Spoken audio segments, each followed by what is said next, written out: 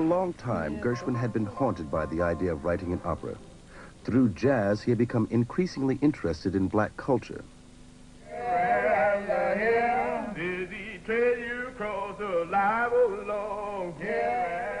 He had read Du Bois Hayward's best-selling novel, Porgy, the story of a crippled black beggar.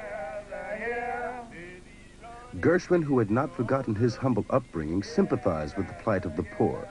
But what drew him mostly to the subject were the dramatic and musical possibilities a black opera could offer.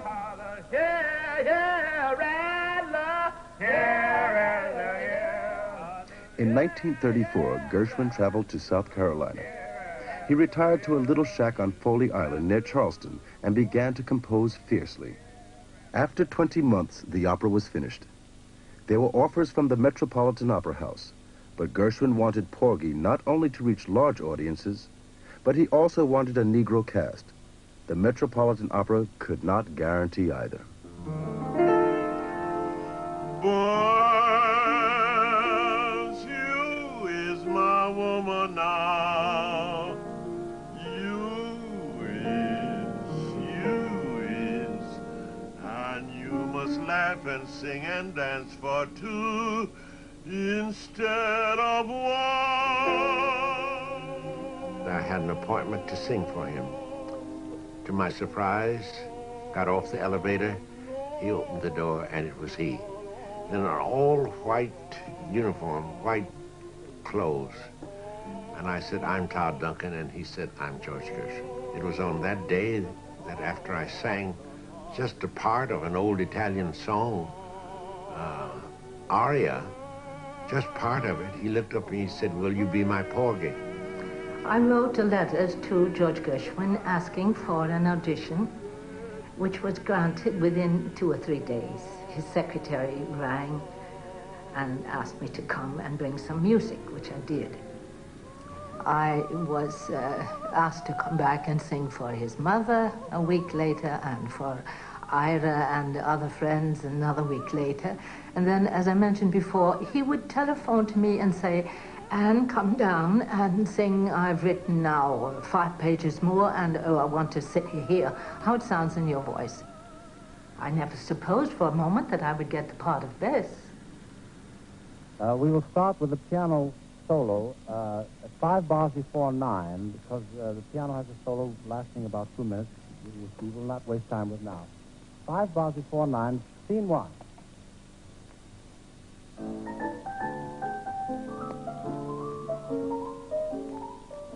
The opera was directed by Ruben Mamoulian and conducted by Alexander Smollers. Gershwin himself supervised the musical direction.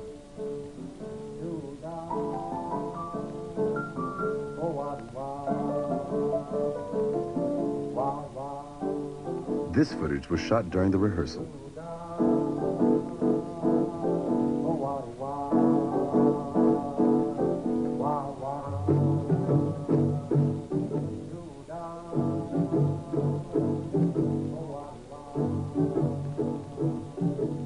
Gershwin had studied and worked hard at the material.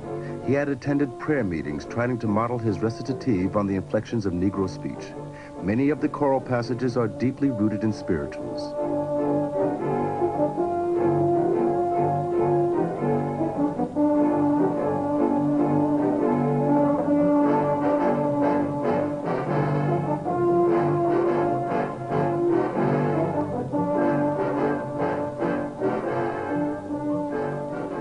I first heard it from George Gershwin's fingers and his own voice. The very beginning of it sounded, so foreign to me, and I felt that it sounded like chopsticks. But very soon, it segued into something that was so beautiful, and something that it will never die. It went immediately into summertime. And I thought that I was in heaven.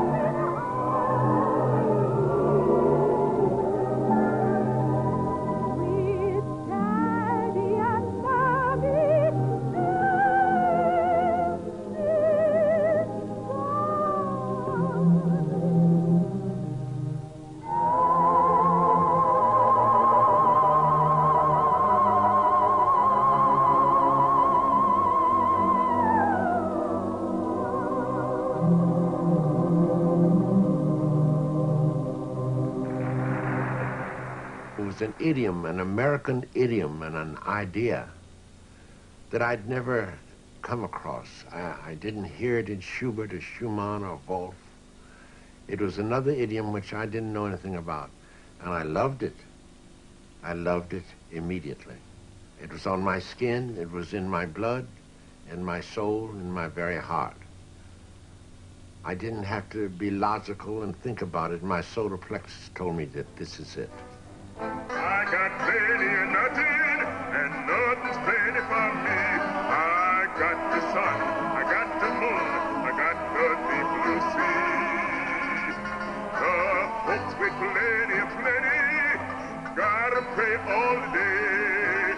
Seems with plenty, you still got to worry how to keep the devil away. I ain't fretting about hell till the time arrive. Never worry long if I'm well. Never want to strive to be good, to be bad. But the hell, I is glad I was alive.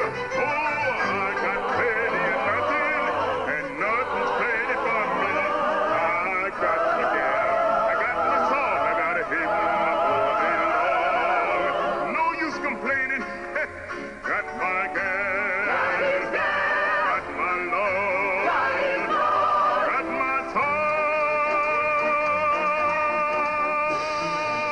This is an opera about, it purports to be about Negro life, but it is by a white man. The play is by a white man. It's a white man's view of Negro life, and the music is a white man's view of Negro music. The black people themselves who act and play and sing the opera are of a divided mind about that. They don't really like white people's stories about them because they don't think they're quite true. Sort of mythology, you know. Well, I'd like to know, what is a black man's opera? In the first place. I mean, he wrote an opera about black people. But that's Gershwin's idea of black people. And that's perfectly valid. So I don't know about this idea of a black man's opera. I think that he captured a Negro idiom very, very well in Porgy and Bess. It take a long pull together.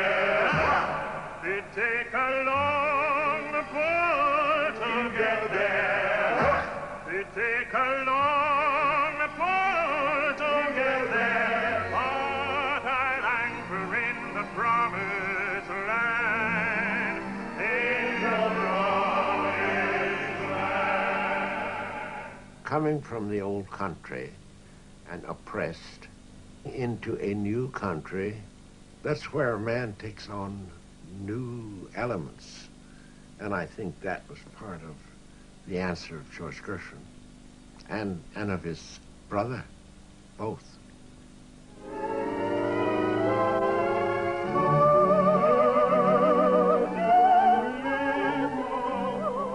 When it opened in New York after a tryout in Boston, the audience gave it an ovation which lasted over 15 minutes. Many people felt that Gershwin had written the first genuine folk opera in American history, but the critics, as usual, did not know how to place it. And even such a distinguished musician as Virgil Thompson wrote a scathing review. In 1935, some people couldn't accept it as an opera because it was a kind of a hybrid. It was a Gershwin musical written like an opera. There's a tendency for so-called well-educated musicians and musicologists and critics to pat him on the head until suddenly they realized maybe he knew what he was doing. And Porgy and Bess certainly proves that. It's got a life of its own now. That the communication, the strength, the drama, the passion that comes in the grand operas is in Porgy and Bess. And the ingredient, the main ingredient that is in Porgy and Bess is the same ingredient that's in Tosca, the same ingredients that's in Siegfried. And that means performance, passion, communication, sheer heaven, excitement. theater.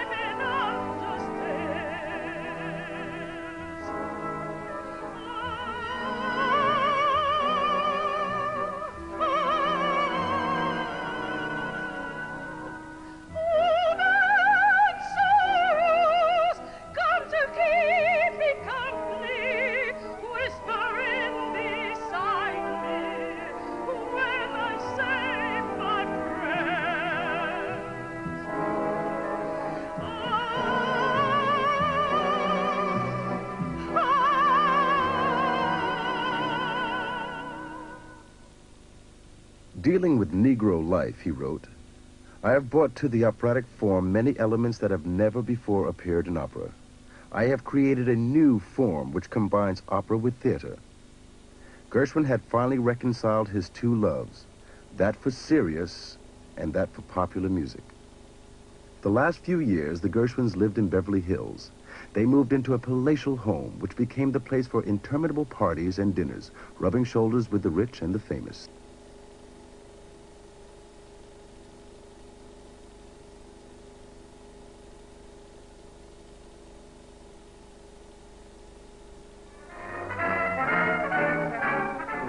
Gershwin did not delude himself about Hollywood. He called it a place of overrated personalities and false priorities, where all they want are hit songs one can whistle. There he is. There he is, throwing zigzag. Get a good look? He's with his wife. A composer working in Hollywood, however famous, was just another guy working on the movies. He and I sat up till 5 o'clock in the morning at his home in Beverly Hills, and he told me how unhappy he was, and that he was making a lot of money in films. And he says, Todd, I'm not the kind of composer where a man tells me I need 5 songs for this film, not composed. He says, I can't do that anymore. And he says, I'm dying to get back to New York and to compose when I want to. He was not just a happy-go-lucky fellow. He had a very melancholy and I think a very lonely side, too. I always had the feeling there was something worrying him in the back of his head. He was a very complicated person. He had so many different sides. And if one was sensitive, one could sense this conflict, so to speak, in his behavior. In February 1937, while playing his Concerto in F in the Philharmonic,